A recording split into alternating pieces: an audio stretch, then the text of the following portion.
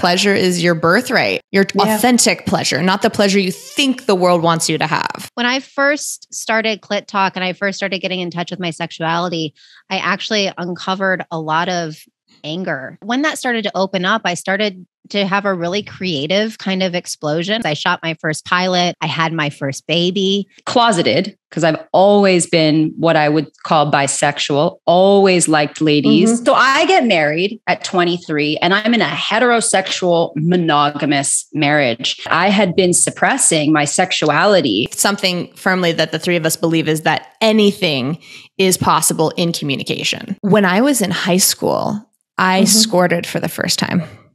Okay. And I didn't know what it was.